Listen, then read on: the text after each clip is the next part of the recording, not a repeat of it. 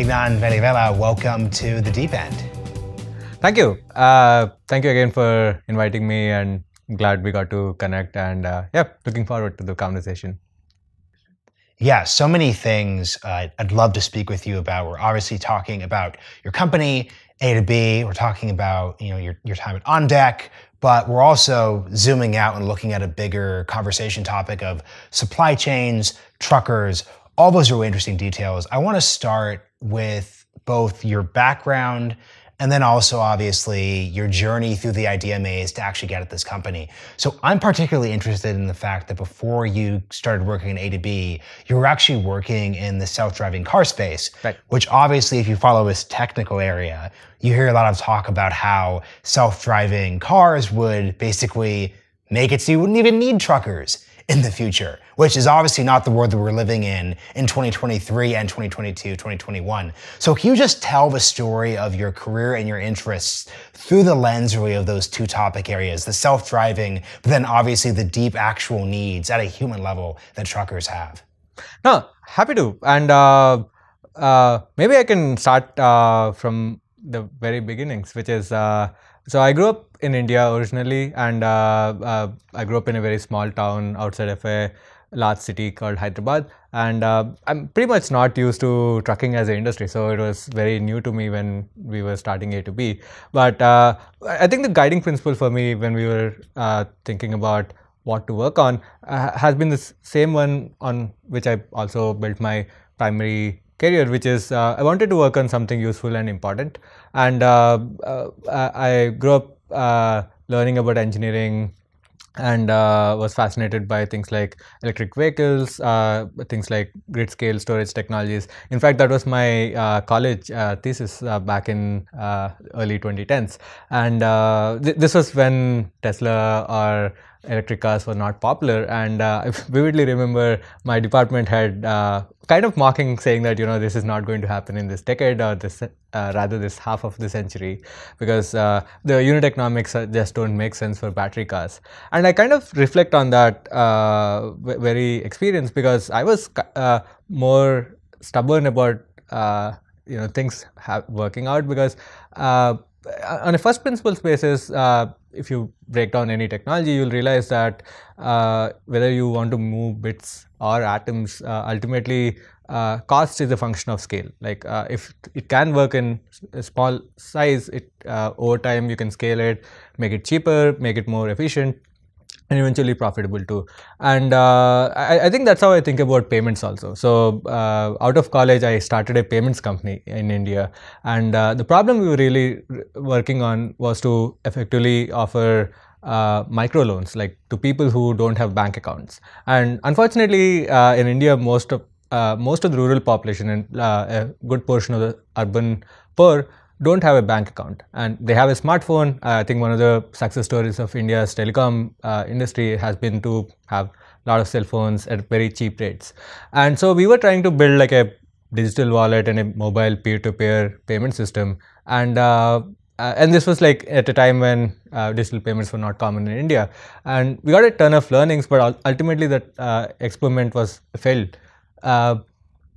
The reason I look back on that experience and cherish that experience is that I got to learn a ton of things about payments, and we were trying to solve things for people in India which had nothing to do with trucking and fleet payments today, but the foundations were very clear for me on what are things required to, the building blocks that are required to make something useful here. And when I moved to the US, I've studied robotics, partly because I was interested in like the self-driving cars and worked for Cruise Automation. And Cruise is this intersection of working on electric vehicles and also autonomous vehicles, which I think is an inevitable future. Like, so the question is just around how many decades it might take. Will it be happening in this decade, or will it be like a 50-year transition? And I think most people kind of underestimate the manufacturing and the scaling required to actually build cars at scale. So even if we have, let's say, self-driving vehicles tomorrow, to actually replenish the entire fleet we have today will still take at least 25 to 30 years at current manufacturing scale. So, I think when we started AtoB, the funny story is like payments was not the thing I wanted to really do, because secretly I was like, there is probably something more interesting than payments I can think about doing, which is maybe do something around artificial intelligence, maybe doing something around better or faster adoption of self-driving cars.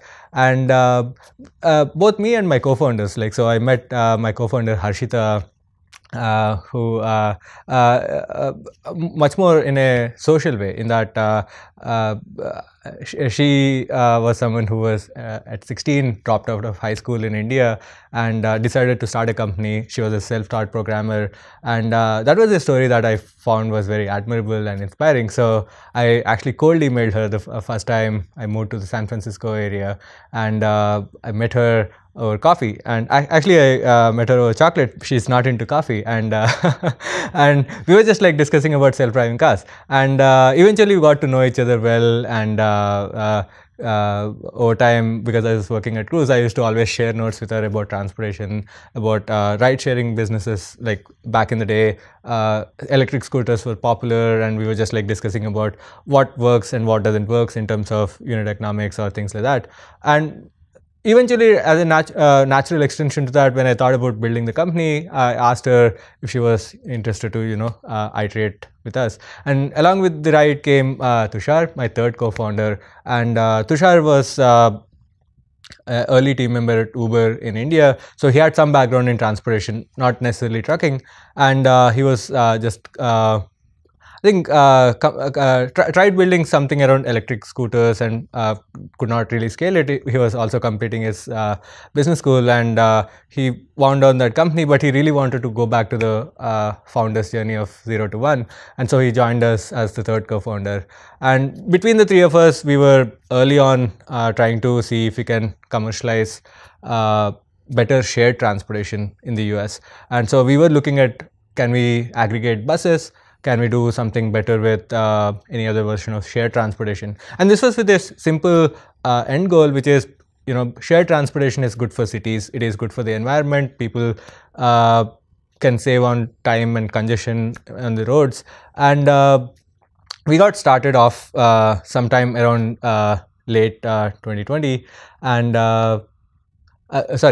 early 2020. And basically, within few months of us starting the company, we got into OnDeck, and both me and Harshita were some of the early batches of OnDeck.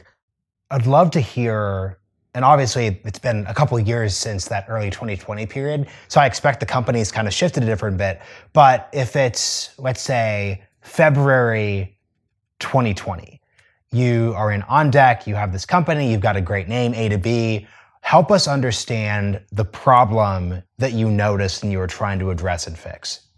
Yeah, I mean, it's one of those things where early on in your journey, we had like a sense of direction, which is like, okay, we want to briefly try to go deeper into the transportation space and understand more about pain points users have. And so we effectively had a compass, but not really a map. And so we were trying to figure out what is the important problem we can work on, or useful problem that our users have suggested. And I think one of the ways we have tried to build the company is to always be proactive with asking customers, asking potential users, what are some of the pain points they see or how they are doing things. And in that process, we try to look at commuting as a pain point. And in fact, we started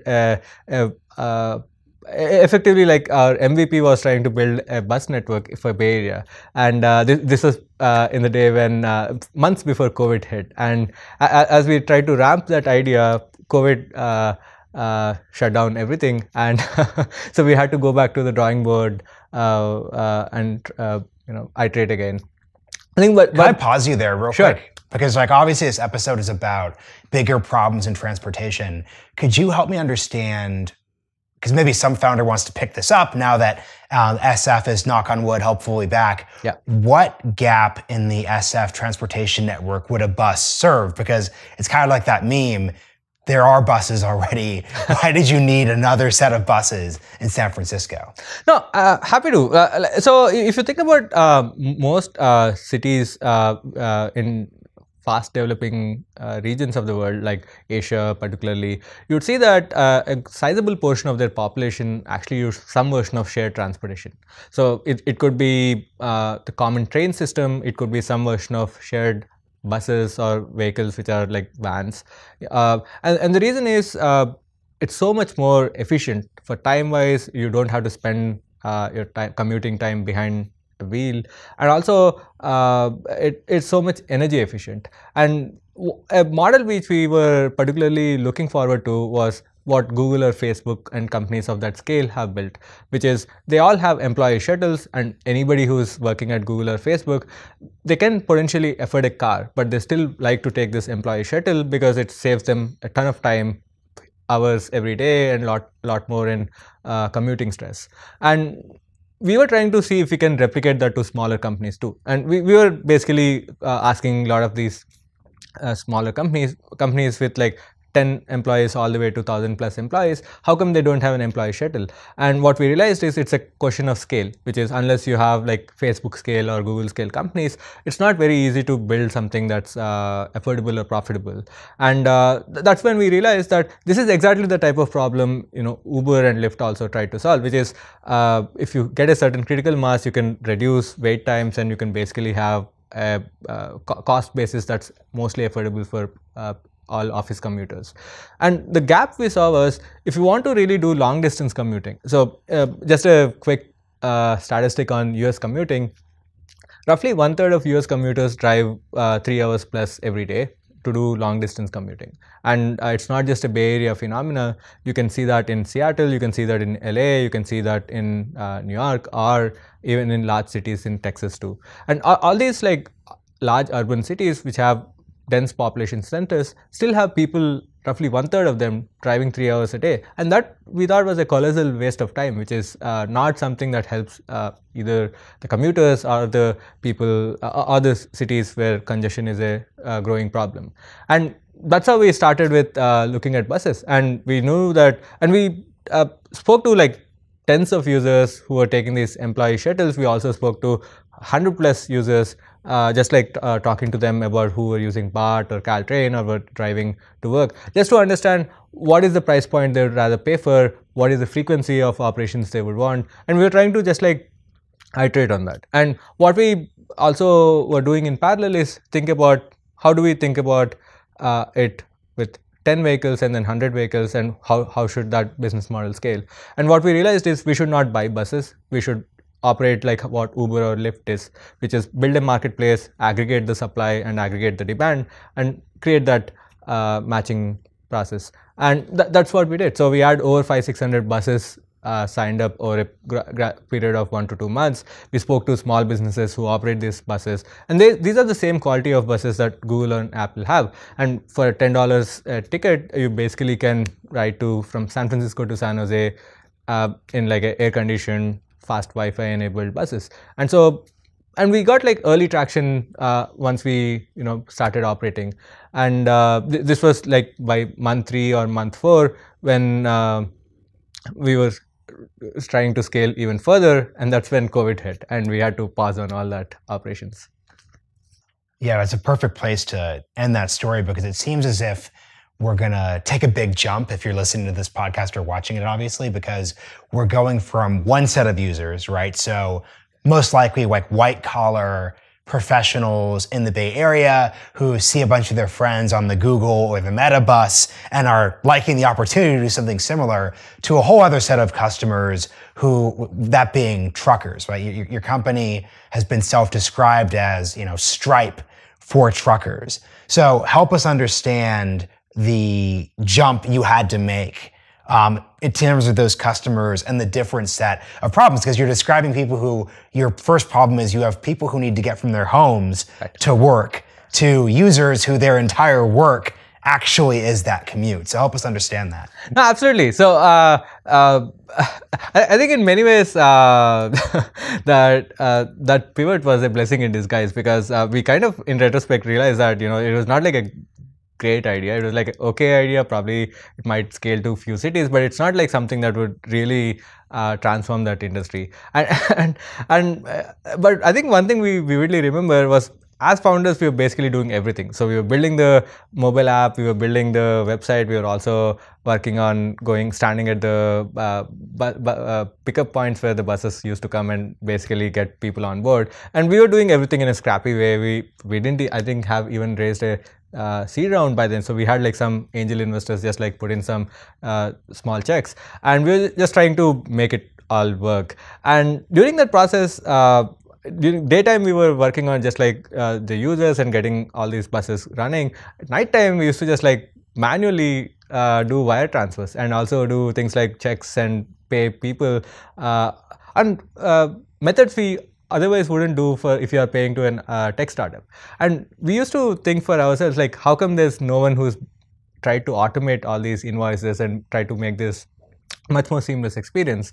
And these are like at the same time bus operators who have like millions of dollars in revenue or probably tens of millions in revenue, and they're doing everything manually. So they ask for checks, they prefer to do email for invoices, they haven't really built a AR AP system. And we were discussing about this experience, we were also surprised like, how come a commercial fleet industry has such broken problems? And so just to validate this further, we went to truck stops all over California, and we tried to just understand the industry in the front lines where it's happening. And so most trucking that you see doesn't really happen inside dense cities like San Francisco or the Bay Area. It happens hours outside it. So the biggest warehouses from Amazon to Walmart to everybody are in towns like Stockton or Tracy, or places like Bakersfield, which is outside of LA.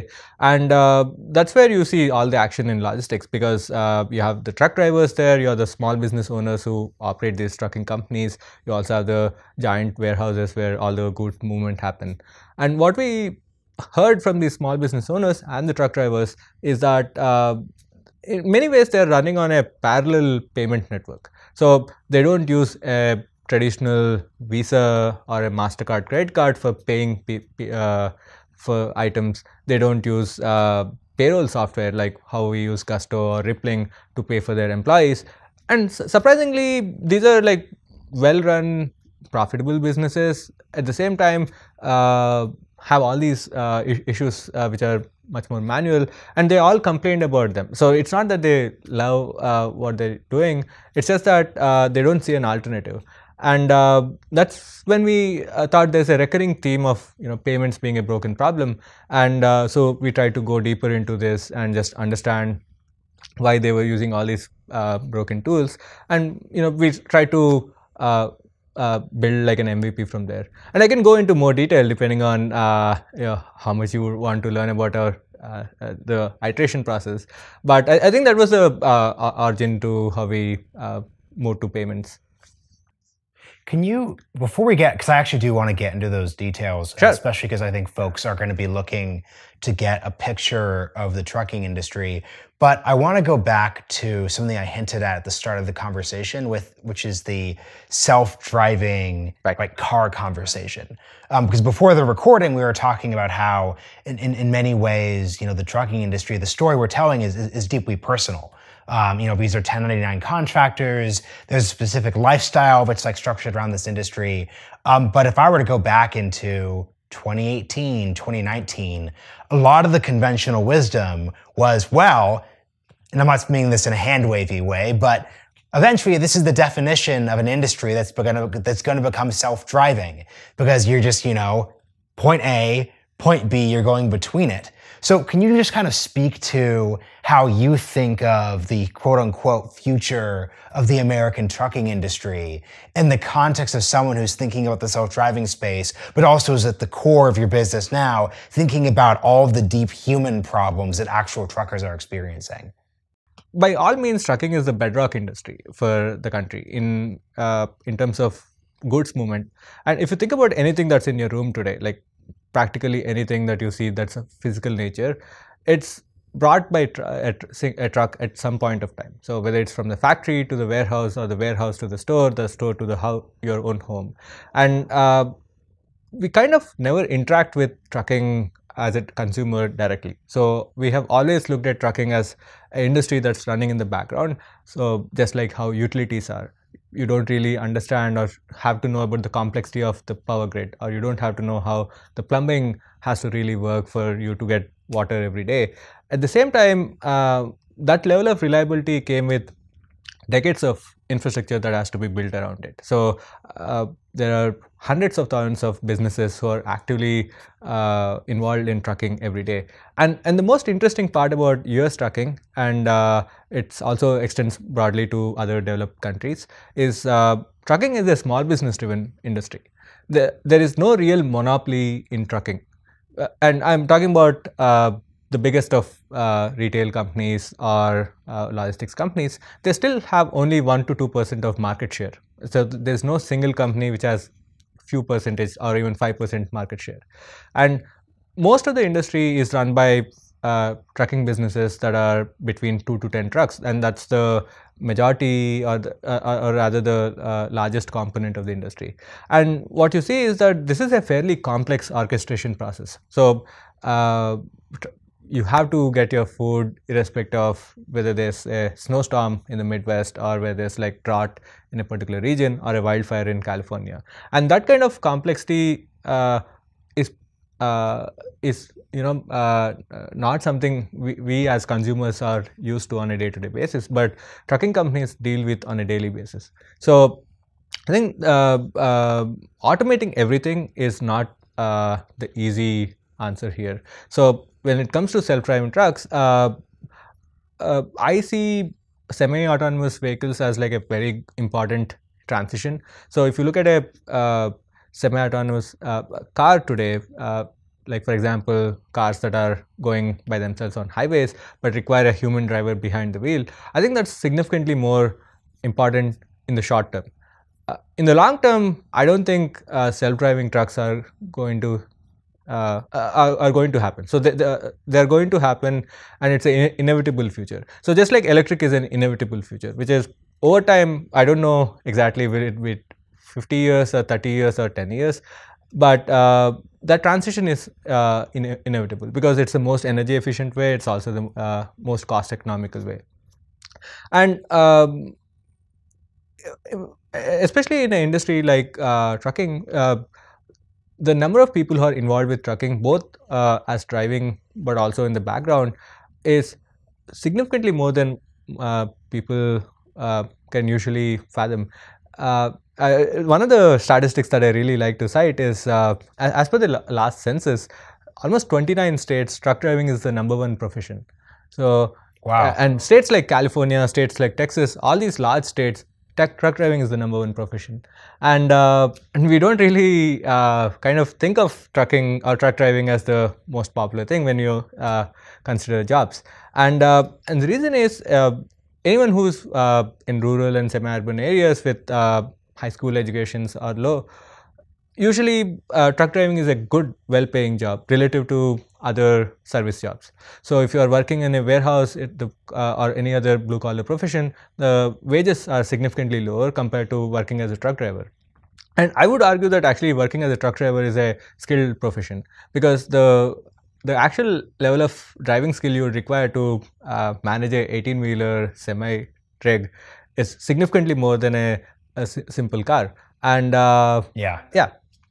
The next question would be, as you're looking at this industry and you're looking at the various pain points that both like the users, and the users being the drivers, and then the businesses that they're working for encounter, to what degree is the problem a problem of technology? So is there some tool that needs to be developed, or is it that the industry, to your point, just hasn't adopted basic practices that you can really adjust for in creating, let's say, a Stripe for trucking? How do you think of where the gap actually is? So let me put it this way, is the challenge for AtoB at a company level one of developing new technology, or is it about building structures to implement things that already exist right now and are standard in other industries?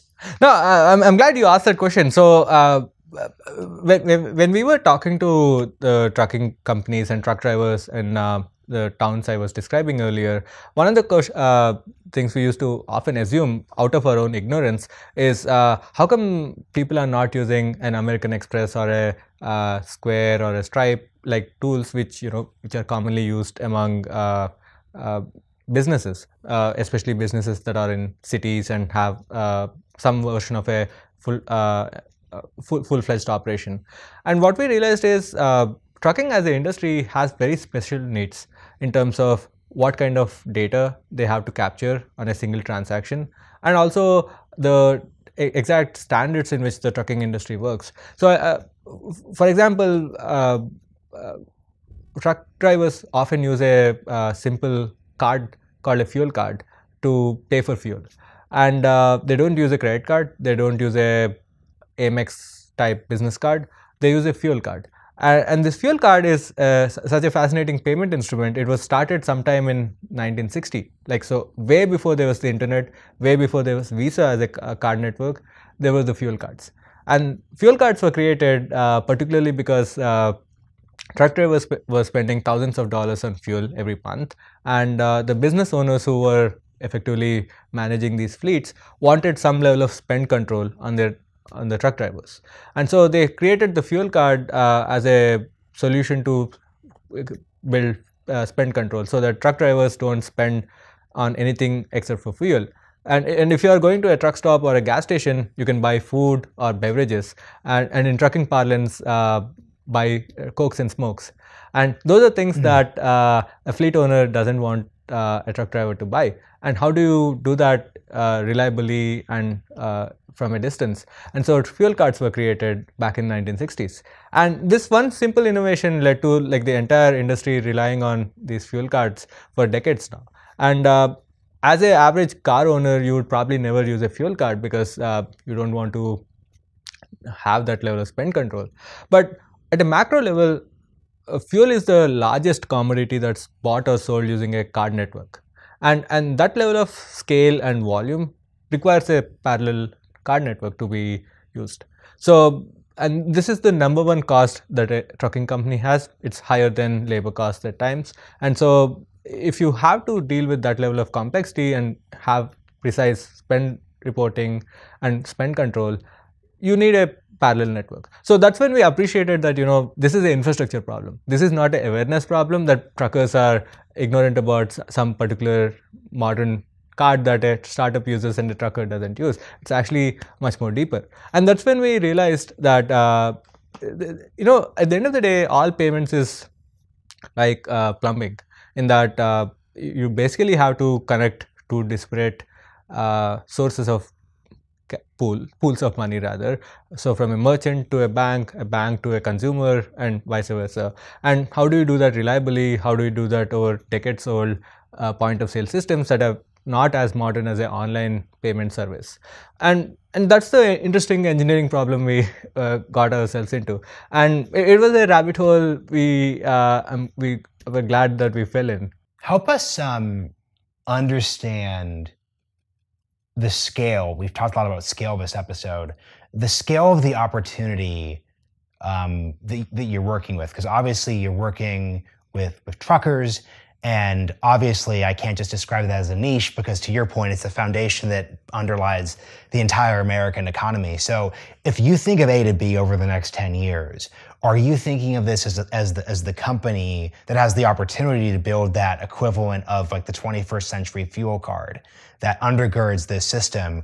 Or are you thinking about transportation more broadly in the long term? How do you think about that? Yeah, we are certainly thinking about being the infrastructure layer for the entire transportation industry. And what that means is it's not just fuel payments, but we also want to be the providers for other forms of payments.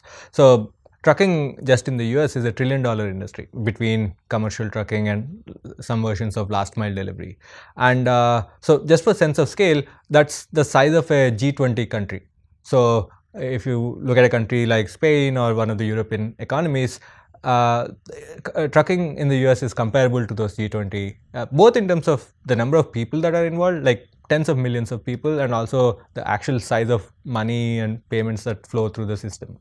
And most of trucking is running on either paper checks or running on legacy card networks. And both of them are inefficient.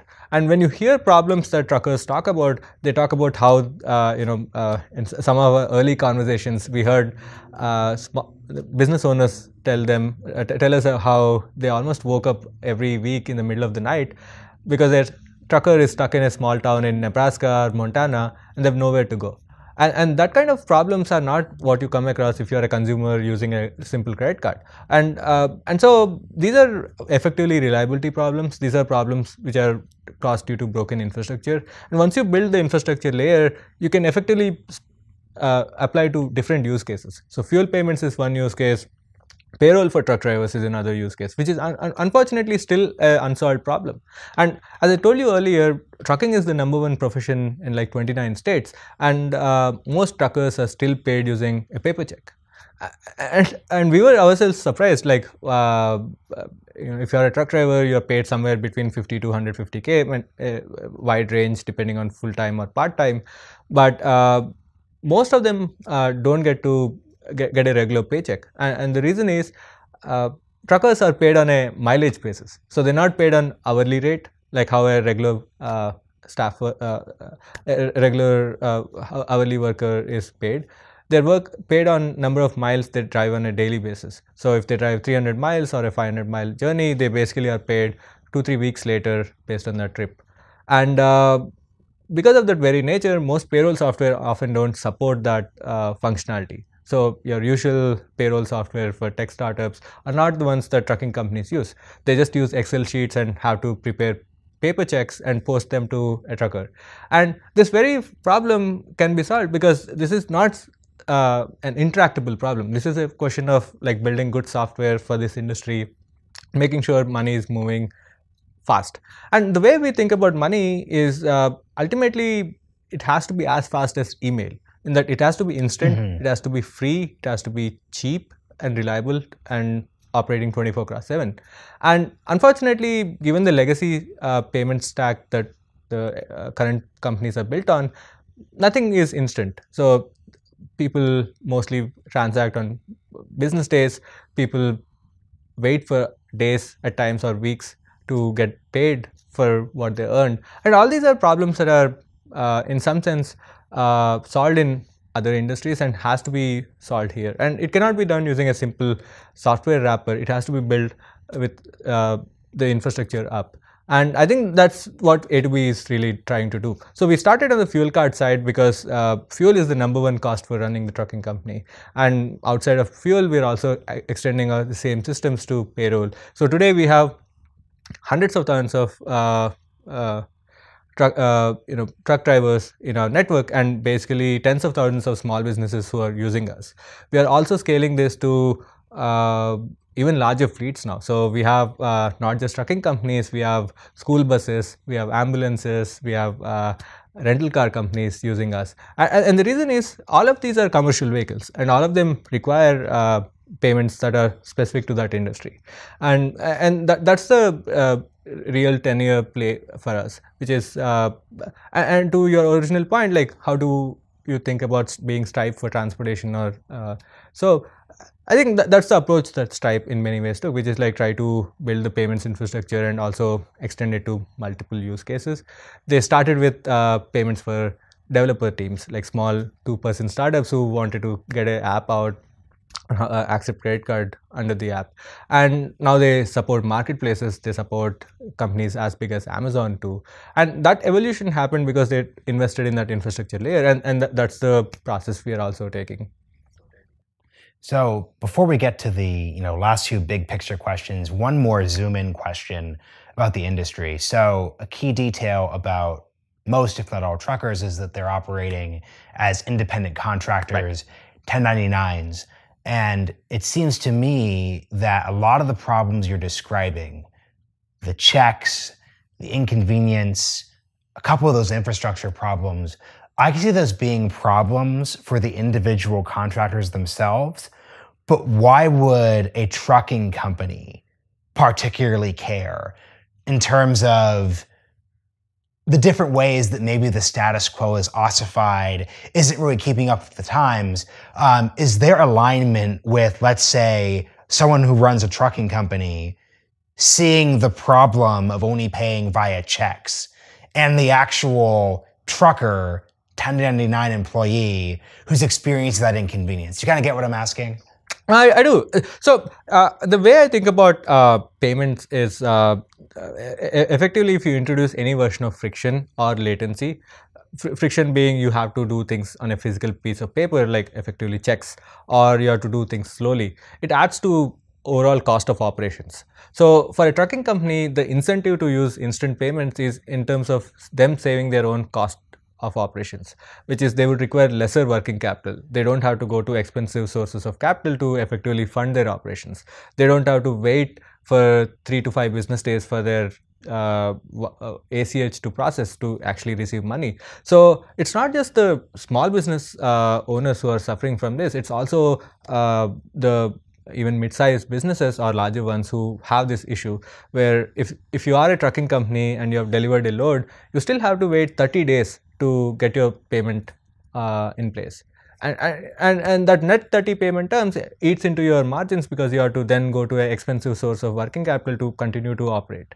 And why not have just-in-time funding? Why not operate at the same scale and same speed as an online commerce company? And so if you look at merchants, for example, on Shopify merchants get paid pretty much same day or instantly, and Shopify along with Stripe have built all these instant payments for online merchants.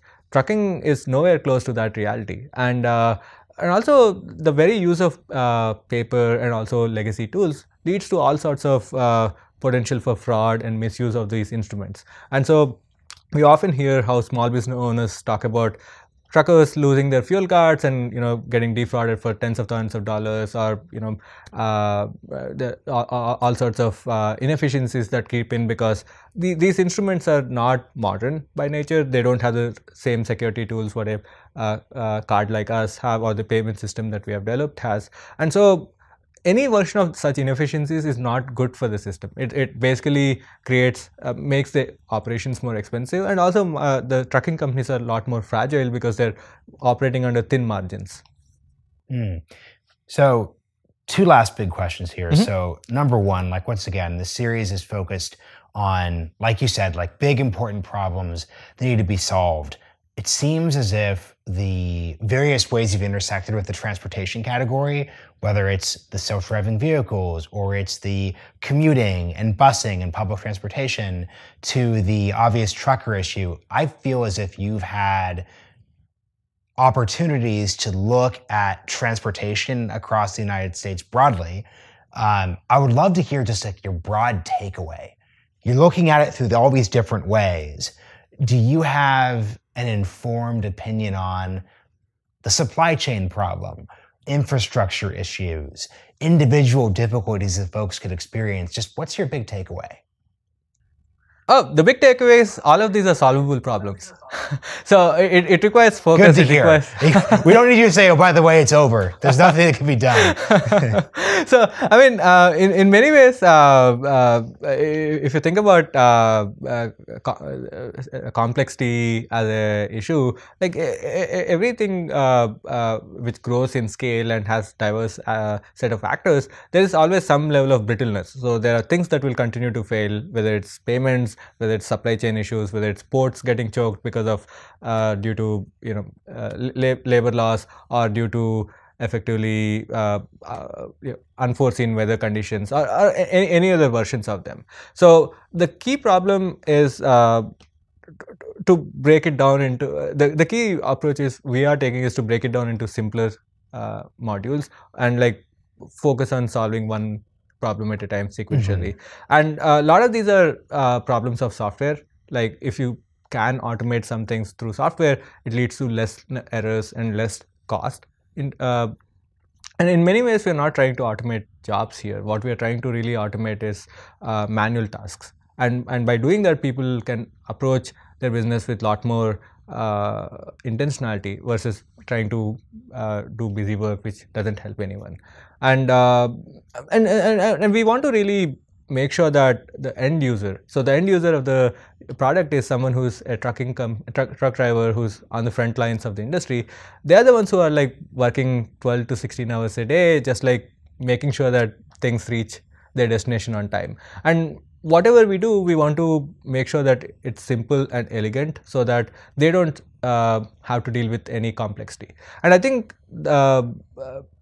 overall supply chain is a very interesting and intriguing industry, and we see a secular trend of its scaling. And the reason is, if you look at trends like e-commerce or the general economy, economic trends, you would always see trucking growing in a decadal timeline. It might have cycles, like some cycles it might have disruption, some cycles it might have contraction.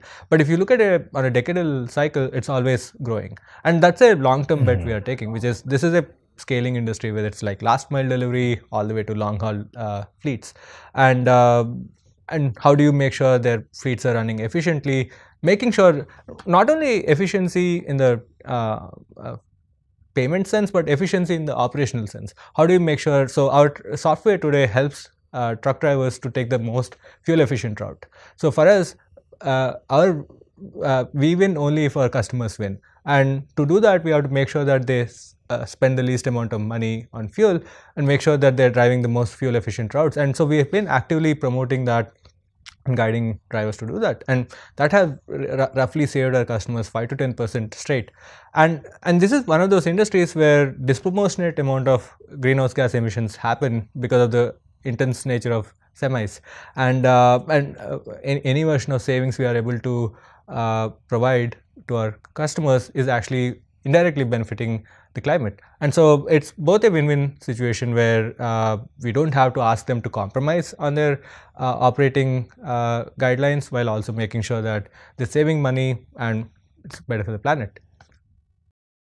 I think the wrap-up question here, obviously you talked a bit about your on-deck experience in person right before the pandemic hit. The good news for both you and also current and prospective on-deck founders is that we're back in person in San Francisco. So I'd love to hear just from you a little bit about your on-deck experience, but also broadly speaking, I'd love for you just to give some broad advice for prospective founders who may be looking at a program like OnDeck. Obviously, like OnDeck's great, let's shout out OnDeck, but I think you've got a really interesting set of challenges that I think any founder or prospective founder could really take away from. So let's hear about just OnDeck, and then also what your broad advice for, I think, people like yourself, circa 2019, who are thinking of their next thing. Yeah, absolutely. So I was just mentioning earlier before the meeting that I was in the first few batches of OnDeck where things were happening, where physical events were happening, and effectively it was such a good learning experience for me, because I was somebody who did not have much experience with starting a company in the US, and I got to learn a ton from some of the founders and experienced operators that OnDeck had. And for me, that was the most invaluable thing I could take. I might not necessarily have to know anything about trucking or that specific industry to be connected to those founders, but the type of problems any early stage company faces are very similar in that how do you talk to customers, how do you shortlist or narrow down the set of problems you want to work on, and how do you prioritize between the different things you have to do as an early stage founder, between product development to like fundraising to doing things which are like operational in nature. And all of these are like things that it's always helpful to talk to fellow founders and operators and share notes. And that's something I found the most valuable from OnDeck. And I think the OnDeck team has also consistently tried to create a theme of giving back. And anytime an OnDeck fellow reaches out to me, I try to still help in any way possible, and that was partly because of my sense of gratitude to the larger OnDeck community, because when we were just getting started, a lot of these founders did the same to us. And I think that's a very important component of fostering any healthy ecosystem like us. And yeah, I'm glad I got to be part of the OnDeck community. That's a great place to leave things. Vignan, any websites, blog posts, podcasts you've done that any interested listeners should check out afterwards? No, absolutely. So, I mean, I like to read and gift books. That's one hobby I try to continue to do. It's getting a bit harder. I mean, weekdays are harder to read now, but I'm trying to still catch up on some reading on weekends. But I think some of the best places I got to get new recommendations for books has been through like listening to good podcasts from about other founders. So like the podcasts I've been listening lately are like Founders by David Senra, who basically has like this fairly rather obsessive sense of obsessive way of like going through biographies of other founders and like businessmen of like different era, and like just like crystallizing that and actually sharing that with his audience. And I think that's one of the podcasts I really like. And you know, I really like to just like listen to things that are usually 10 years and older, because usually things that have stood the test of time are much more useful and valuable. It can apply to YouTube videos, or it can apply to books too. So a lot of times anything that's happening of current in nature can be a lot of noise versus having enough signal. So I try to stay away from like current news that way. And it's a bit distracting, especially when you're a founder, you have to deal with a lot of other things. And like news is not one thing I try to consume my information from. And yeah, and I think outside of books,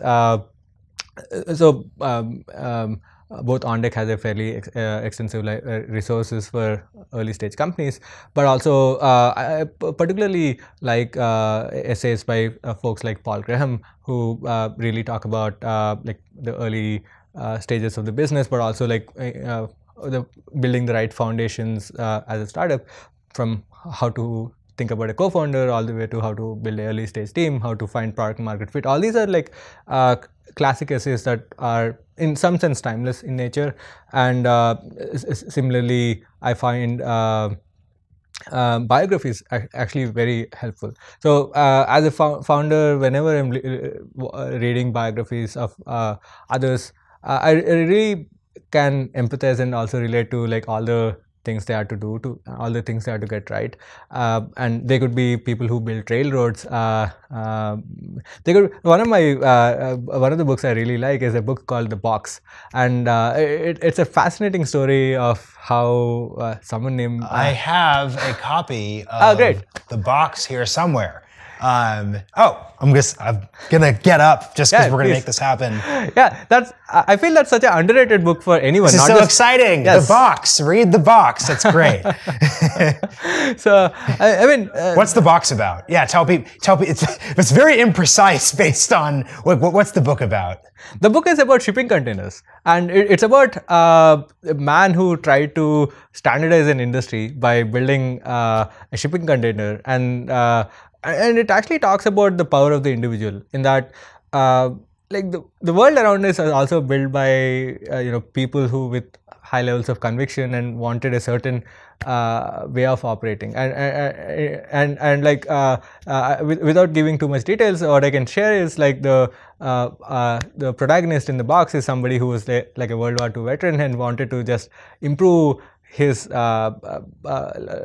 shipping business. And he figured like, why should there be so much inefficiency with like how trucks are operating and how containers are operating. So he standardized it, and after standardizing, it significantly reduced the price of global commerce by orders of magnitude. And it took several decades for the entire industry to operate, but if he did not build that initial versions and like showed that this is actually good, it wouldn't have happened such fast timelines. And I think that also is how most industries move forward. When you try to standardize something. And I feel books like Box. I recently completed a book on Vanderbilt, and these are folks who build railroads or shipping, and there's enormous levels of pain and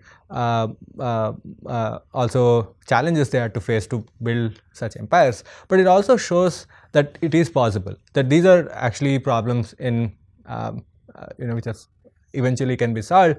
You have to be methodical about approaching these problems. You have to have some levels of I would say superhuman level of conviction when it comes to building such things. But at the same time, these are like humans. These are people who are like all of us, and in that they just were much more patient when others gave up. They were much more had clearer lines of thought on what are things they should not be doing and what are things they should be doing. And they're also in many ways students of their own industry, where they understood that they don't know everything and they have to constantly learn and constantly unlearn and relearn. And I think that's something I really enjoy from biographies. I'm smiling because I wasn't precise enough with my closing question, which was basically asking you to just shout out your company website, but you actually just gave, no, seriously, I wanted to keep going because you actually just gave a really substantive and super interesting set of recommendations that I actually want folks to actually go to. So the actual last question, can you shout out your website so anyone who's interested in learning more about your company, aside from just your book recommendations, could learn more? Yes, it is my personal website is vignanv.com. It has some of the books I have read over time, and my company website is atob.com. We are actively hiring, and we would love a ton of help. And if anyone's in the Ordinary community or beyond are looking forward to working on solving problems in logistics, problems in payments, we're more than happy to hear you. And thank you. Awesome. Thank you for joining us on The Deep End. Have a good one.